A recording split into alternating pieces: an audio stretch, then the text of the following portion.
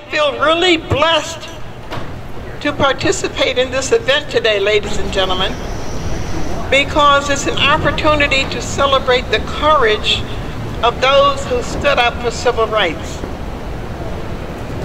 Frederick Douglass's speech remains provocative centuries after its initial reading. And these readings open up discourse on race relations and citizenship and raise awareness of the influential role slavery continues to play in our history and national discourse. When Israel was in Egypt's land, let my people go. Mr. President, friends, and fellow citizens, the task before me is one which requires much previous thought and study for its proper performance.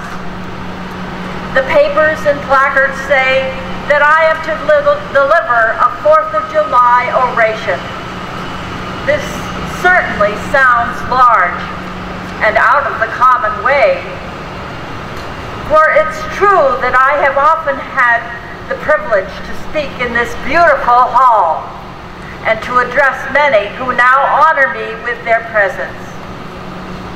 The fact is, ladies and gentlemen, the distance between this platform and the slave plantation from which I escaped is considerable, and the difficulties to be overcome in getting from the latter to the former are by no means slight. That I am here today is to me a matter of astonishment as well as of great gratitude. This, for the purpose of this celebration, is the 4th of July. It is the birthday of your national independence and of your political freedom. This, to you, is what the Passover was to the emancipated people of God. It carries your minds back to the day and to the act of your great deliverance. This celebration also marks the beginning of another year of your national life and reminds you that the Republic of America is now 76 years old. I am glad, fellow citizens, that your nation is so young. You are, even now, only in the beginning of your national career, still lingering in the period of childhood. I repeat, I am glad this is so. There is hope in the thought, and hope is much needed under the dark clouds which lower above the horizon. Fellow citizens, the simple story is that 76 years ago, the people of this country were British subjects. The style and title of your sovereign people, in which you now glory, was not then born. You were under the British crown. Your fathers esteemed the English government as the home government. England as the fatherland, although a considerable distance from your home, imposed, in the exercise of its parental prerogatives, upon its colonial children, such restraints, burdens, and limitations as, in its mature judgment, it deemed wise, right, and proper. But your fathers, who had not adopted the idea of infallibility of government and the absolute character of its acts, presumed to differ from the home government in respect to the wisdom and the justice of some of those burdens and restraints.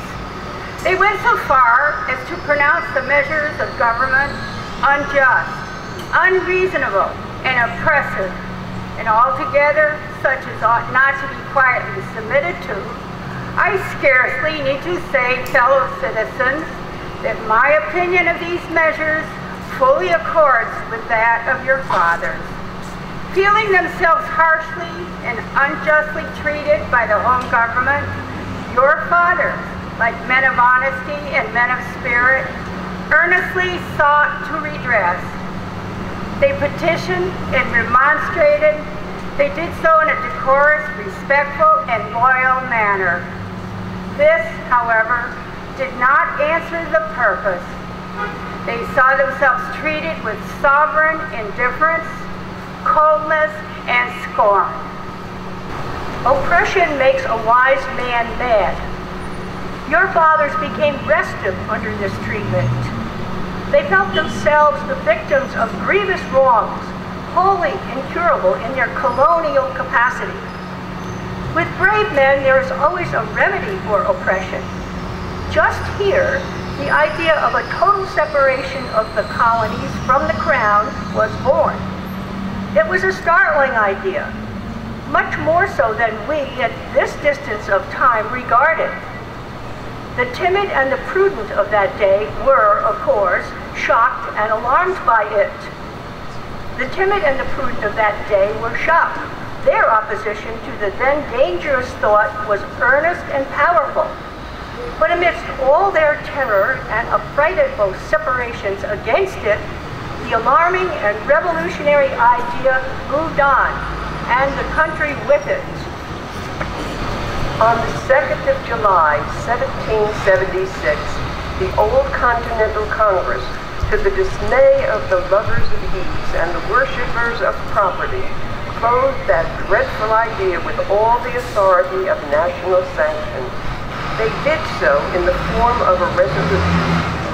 We seldom hit upon resolutions drawn up in our day whose transparency is at all equal to it.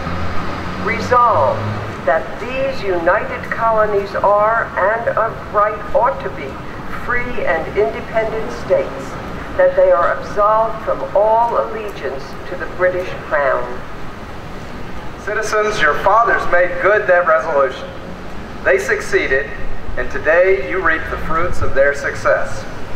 The freedom gained is yours, and you, therefore, may properly celebrate this anniversary.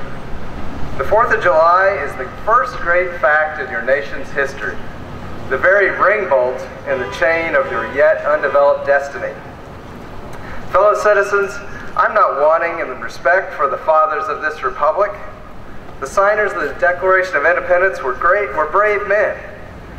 I cannot contemplate their great deeds with less than admiration. They were statesmen, patriots, and heroes, and for the good they did and the principles they contended for, I will unite you to honor their memory. They loved their country better than their own private interests, and all will concede it is a rare virtue that ought to command respect. He who will intelligently lay down his life for his country is a man whom it is not in human nature to despise. Your fathers staked their lives, their fortunes, and their sacred honor on the cause of their country. They were peacemen, but they preferred revolution to peaceful submission to bondage. They were quiet men, but they did not shrink from agitating against oppression. They showed forbearance, but they knew its limits. They believed in order, but not in the order of tyranny. With them, nothing was settled that was not right. With them, justice, liberty, and humanity were final, not slavery and oppression. You may well cherish the memory of such men. They were great in their day and generation. Their solid manhood stands out the more as we contrast it with these degenerate times. How circumspect, exact, and proportionate were all their movements. How unlike the politicians of an hour. Their statesmanship looked beyond the passing moment and stretched away in strength into the distant future, fully appreciating the hardship to be encountered, firmly believing in the right of their cause, wisely measuring the terrible odds against them. Your fathers, the fathers of this republic, laid the cornerstone of the national superstructure, which has risen and still rises in grandeur around you. Of this fundamental work, this day is the anniversary. My business, if I have any here today, is with the present. The accepted time with God and His cause is the ever-living now. We have to do with the past only as we can make it useful to the present and to the future. Now is the time, the important time. Your fathers have lived, died, and have done their work, and have done much of it well. You live and must die, and you must do your work. You have no right to enjoy a child's share in the labor of your fathers unless your children are to be blessed by your labors. You have no right to wear out and waste the hard-earned fame of your fathers to cover your indolence. Fellow citizens, pardon me, allow me to ask, why am I called upon to speak here today? What have I or those present to do with your national independence? Are the great principles of political freedom and of natural justice embodied in that Declaration of Independence extended to us? And am I therefore called upon to bring our humble offering to the national altar and to confess the benefits and express devout gratitude for the blessings resulting from your independence to us? Would to God, both for your sakes and ours, that an affirmative answer can be truthfully returned to these questions. Then would my task be light and my burdens easy and delightful? But such is not the statement of the case. I say it with a sad sense of disparity between us. I am not included within the pale of this glorious anniversary. Your high independence only reveals the immeasurable distance between us. The blessings in which you this day rejoice are not enjoyed in common. The rich inheritance of justice, liberty, prosperity, and independence bequeathed by your fathers is shared by you, not by me. The sunlight that brought life and healing to you has brought stripes and death to me. This 4th of July is yours, not mine. You may rejoice. I must mourn. To drag a man in fetters into the grand illuminated Temple of Liberty and call upon him to join you in joyous anthems, that is inhuman mockery and sacrilegious irony. Do you mean, citizens, to mock me by asking me to speak today? Fellow citizens, above your national tumultuous joy, I hear the mournful wail of millions whose chains, heavy and grievous yesterday, are today rendered more intolerable by the jubilee shouts that reach them. My subject, then, fellow citizens, is American slavery. I shall see this day from the slave's point of view. Standing here, identified with the American bondman, making his wrongs mine, I do not hesitate to declare with all my soul that the character and conduct of this nation never looked blacker to me than on this day, 4th of July. Whether we turn to the declarations of the past or to the professions of the present, the conduct of the nation seems equally hideous and revolting. America is false to the past, false to the present, and solemnly blinds herself to be false to the future. Standing with God and the crushed and bleeding slave on this occasion, I will, in the name of humanity which is outraged, in the name of liberty which is fettered, in the name of the Constitution and the Bible, which are disregarded and trampled upon, dare to call in question and to denounce with all the emphasis I can command everything that serves to perpetuate slavery, the great sin and the shame of America. I will not equivocate. I will not excuse. I will use the severest language I can command. And yet, Not one word shall escape me that any man whose judgment is not blinded by prejudice, or who is not at heart a slaveholder, shall not confess to be right and just. I fancy I hear someone in my audience say, it is just in this circumstance that you and your brother abolitionists fail to make a favorable impression on the public mind. Would you argue more and denounce less? Would you persuade more and rebuke less? Your cause would be much more likely to succeed. But I submit, where all is plain, there is nothing to be argued. What point in the anti-slavery creed would you have me argue?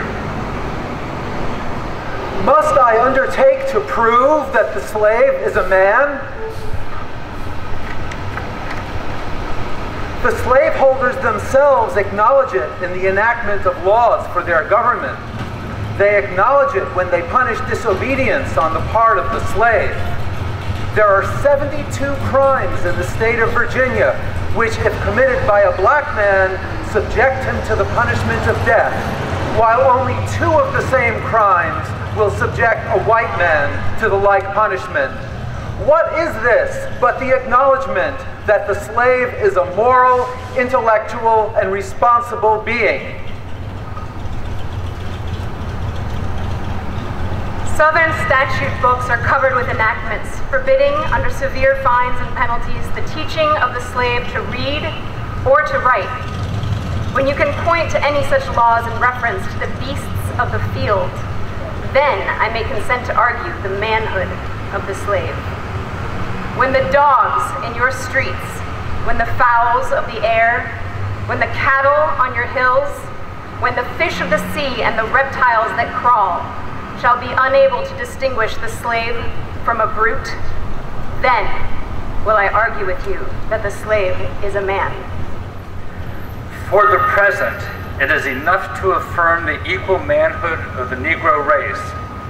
Is it not astonishing that while we are plowing, planting, and reaping, using all kinds of mechanical tools, erecting houses, constructing bridges, building ships, working in metals of brass, iron, copper, silver, and gold, that while we are reading, writing, and ciphering, acting as clerks, merchants, and secretaries, having among us lawyers, doctors, ministers, poets, authors, editors, orators, and teachers, that while we are engaged in all manner of enterprises common to other men, digging gold in California, capturing the whale in the Pacific, feeding sheep and cattle on the hillside, living, moving, acting, thinking, planning, living in families as husbands, wives, and children, and above all, confessing and worshiping the Christian's God, and looking hopefully for life and immortality beyond the grave, we are called upon to prove that we are men. Would you have me argue that man is entitled to liberty? That he is the rightful owner of his own body? You've already declared it.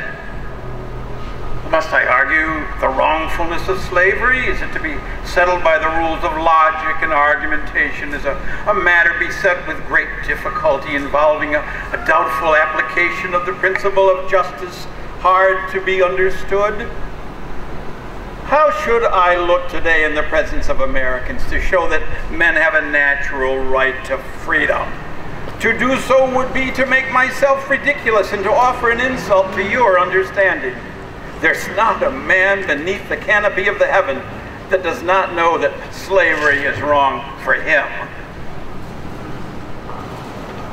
What am I to argue? That it is wrong to make men brutes, to rob them of their liberty, to work them without wages, to keep them ignorant of their relations to their fellow men, to beat them with sticks, to flay their flesh with the lash, to load their limbs with irons, to hunt them with dogs, to sell them at auction, to sunder their families, to knock out their teeth, to burn their flesh, to starve them into obedience and submission to their masters, Must I argue that a system thus marked with blood and stained with pollution is wrong?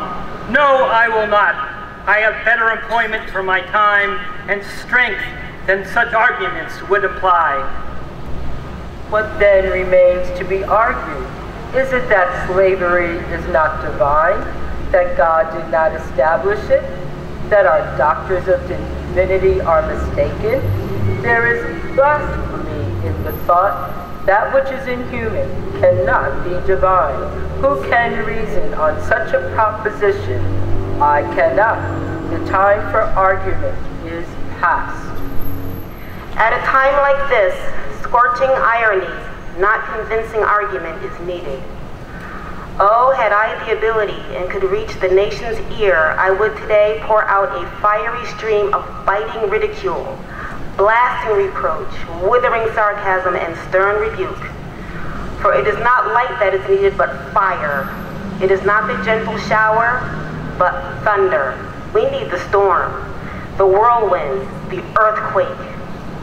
The feeling of the nation must be startled. The hypocrisy of the nation must be exposed, and its crimes against God and man must be proclaimed and denounced. What to the American slave is your 4th of July?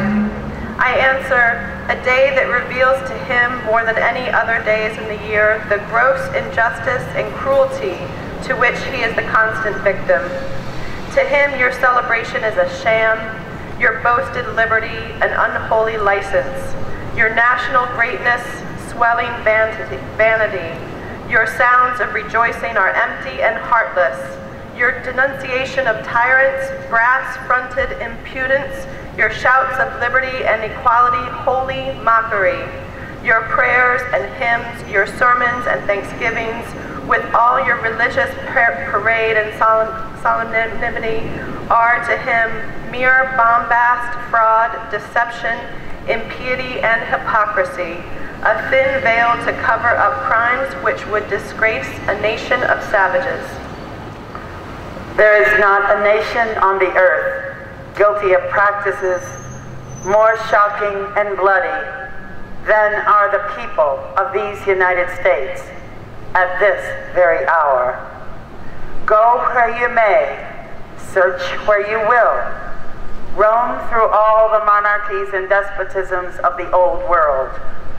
Search out every abuse, and when you have found the last, lay your facts by the side of the everyday practices of this nation, and you will say to me that for revolting barbarity and shameless hypocrisy, America reigns without a rival. Take the American slave trade, which is especially prosperous just now, and carried on in all the large towns and cities in one half of this Confederacy. In several states, this trade is a chief source of wealth. It is called the internal slave trade, in order to divert it from the horror with which the foreign slave trade is contemplated. That trade has long been since denounced by this government as piracy, as an execrable traffic. To arrest it, this nation keeps a squadron at immense cost on the coast of Africa. Everywhere in this country, it is safe to speak of this foreign slave trade as a most inhuman traffic, opposed alike to the laws of God and of man. It is, however, a notable fact that while so much execration is poured out by Americans upon those engaged in the foreign slave trade, the men engaged in the slave trade between the states pass without condemnation, and their business is deemed honorable. Behold the practical operation of this internal slave trade, the American slave trade, sustained by American politics and American religion. Here you will see men and women reared like swine for the market. You know what is a swine drover? I will show you a man drover. They inhabit all our southern states. They perambulate the country and crowd the highways of the nation with droves of human stock. You will see one of these human flesh jobbers armed with pistol, whip, and bowie knife, driving a company of 100 men, women, and children through the Potomac to the slave market at New Orleans. These wretched people are to be sold singly or in lots to suit purchasers. They are food for the cotton field and the deadly sugar mill. Mark the sad procession as it moves wearily along, and the inhuman wretch who drives them. Hear his savage yells and his blood-curdling oaths as he hurries on his affrighted captives. There, see the old man, with locks thinned and gray. Cast one glance, if you please, upon that young mother, whose shoulders are bare to the scorching sun, her briny tears falling on the brow of the babe in her arms.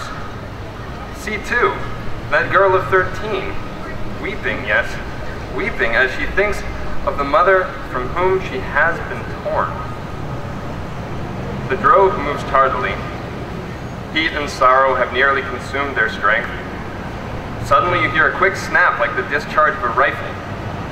The fetters clank and the chain rattles simultaneously. Your ears are saluted with a scream that seems to have torn its way to the center of your soul. The crack you heard was the sound of the slave whip. The scream you heard was from the woman you saw with the babe. Her speed had faltered under the weight of her child and her chains. That gash on her shoulder tells her to move on. Follow the drove to New Orleans. Attend the auction. See men examined like horses. See the forms of women rudely and brutally exposed to the shocking gaze of American slave buyers.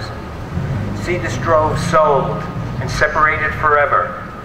And never forget the deep, sad sobs that rose from that scattered multitude.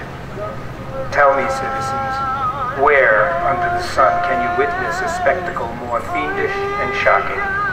Yet this is but a glance at the American slave trade as it exists at this moment in the United States. Fellow citizens, this murderous traffic is today in active operation in this boasted republic. In the solitude of my spirit, I see clouds of dust raised on the highways of the South. I see the bleeding footsteps. I hear the doleful wail of fettered humanity on the way to the slave markets, where the victims are to be sold like horses, sheep, and swine, knocked off to the highest bidder. There, I see the tenderest ties ruthlessly broken to gratify the lust, caprice, and rapacity of the buyers and sellers of men. By an act of the American Congress, not yet 2 years old, slavery has been nationalized in its most horrible and revolting form. Mason and Dixon's line has been obliterated. New York has become as Virginia, and the power to hold, hunt, and sell men, women, and children as slaves remains no longer a mere state institution, but is now an institution of the whole United States. The power is coextensive with the Star-Spangled Banner and American Christianity. Where these go, may also go the merciless slave hunter. Where these are, man is not sacred. He is a bird for the sportsman's gun. By that most foul and fiendish of all human decrees, the liberty and person of every man are put in peril. Your broad republican domain is hunting ground for men. Your lawmakers have commanded all good citizens to engage in this hellish sport. Your president, your secretary of state enforce as a duty you owe to your free and glorious country and to your God that you do this accursed thing. Not fewer than 40 Americans have within the past 2 years been hunted down and, without a moment's warning, hurried away in chains and consigned to slavery and excruciating torture. Some of these have had wives and children dependent on them for bread, but of this no account was made. The right of the hunter to his prey stands superior to the right of marriage and to all rights in this republic, the rights of God included. For black men, there is neither law nor justice. humanity, nor religion. The fugitive slave law makes mercy to them a crime and bribes the judge who tries them. An American judge gets $10 for every victim he consigns to slavery, and 5 when he fails to do so.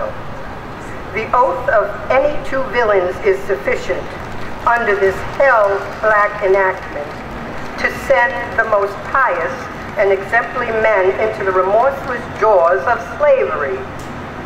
His own testimony is nothing. He can bring no witness for himself. The minister of American justice is bound by the law to hear but one side, and that side is the side of the oppressor. Let this damning fact be perpetually told. Let it be thundered around the world that in tyrant-killing, king-hating, people-loving, democratic, Christian America, the seats of justice are filled with judges who hold their offices under an open and palpable bribe and are bound in deciding in the case of man's liberty to hear only his accusers. In glaring violation of justice, in shameless disregard of the forms of administering law, in cunning arrangement to entrap the defenseless, and in diabolical intent, this fugitive slave law stands alone in the annals of tyrannical legislation. Americans, your Republican politics, not less than your Republican religion, are flagrantly inconsistent. You boast of your love of liberty, your superior civilization, and your pure Christianity, while the whole political power of the nation is solemnly pledged to support and perpetuate the enslavement of 3 millions of your countrymen. You hurl your anathemas at the crowned-headed tyrants of Russia and Austria, and pride yourselves in your democratic institutions, while you yourselves consent to be a mere tool and bodyguards of the tyrants of Virginia and Carolina. You invite to your shores fugitives of oppression from abroad, honor them with banquets, greet them with ovations, cheer them, toast them, salute them, protect them, and pour out your money to them like water. But the fugitives from your own land, you advertise, hunt, arrest, shoot, and kill. The church of this country is not only indifferent to the wrongs of the slave, it actually takes sides with the oppressors. For my part, I would say welcome infidelity, welcome atheism, welcome anything in preference to the gospel as preached by these divines. They convert the very name of religion into an engine of tyranny and barbarous cruelty, and serve to confirm more infidels in this age than all the infidel writings of Thomas Paine, Voltaire, and Bolingbroke put together have done. You discourse eloquently on the dignity of labor, yet you sustain a system which in its very essence casts a stigma upon labor. You can bare your bosom to the storm of British artillery to throw off a 3-penny tax on tea, and yet wring the last hard-earned farthing from the grasp of the black laborers of your country. You profess to believe that, of one blood, God made all nations of men to dwell upon the face of the earth, and have commanded all men everywhere to love one another. Yet you notoriously hate and glory in your hatred all men whose skins are not colored like your own. You declare before the world and are understood by the world to declare that you hold these truths to be self-evident, that all men are created equal and are endowed by their Creator with certain inalienable rights, and that among these are life, liberty, and the pursuit of happiness. And yet you hold securely in a bondage which, according to your own Thomas Jefferson, is worse than ages of that which your fathers wrote in rebellion to oppose a seventh of the inhabitants of your country. Fellow citizens, I will not enlarge further on your national inconsistencies. The existence of slavery in this country brands your republicanism as a sham, your humanity as a base pretense, and your Christianity as a lie. It destroys your moral power abroad. It corrupts your politicians at home. It saps the foundation of religion. It makes your name a hissing and a byword to a mocking earth. Be warned, a horrible reptile is coiled up in your nation's bosom. The venomous creature is nursing away at the tender breast of your youthful republic. For the love of God, tear away and fling from you the hideous monster, and let the weight of 20 millions crush and destroy it forever. Allow me to say, in conclusion, notwithstanding the dark picture I have this day presented of the state of the nation, I do not despair of this country.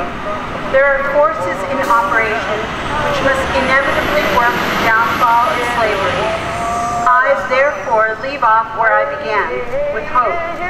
While drawing encouragement from the Declaration of Independence, the great principles it contains, and the genius of American institutions, my spirit is cheered by the obvious tendencies of the age. Nations do not now stand in the same relation to each other that they did ages ago. No nation can now shut itself up from the surrounding world and trot round in the same old path of its fathers without interference. The time was when such could be done, but a change has now come over the affairs of mankind. Walled cities and empires have become unfashionable. The arm of commerce has borne away the gates of the strong city. Intelligence is penetrating the darkest corners of the globe. Wind, steam, and lightning are its chartered agents. Oceans no longer divide, but link nations together. From Boston to London is now a holiday excursion. Space is comparatively annihilated. Thoughts expressed on one side of the Atlantic are distinctly heard on the other. In the fervent aspirations of William Lord Garrison, I say, and let every heart join in saying it, God speed the day when human blood shall cease to flow. In every clime be understood the claims of brotherhood, and each return for evil good, not blow for blow. That day will come, all feuds to end, and change into a faithful friend each foe. Wade in the water, wade in the water, children. Wade in the water, God's gonna trouble the water. Wade in the water, wade in the water, children. Wade in the water, God's gonna trouble the water.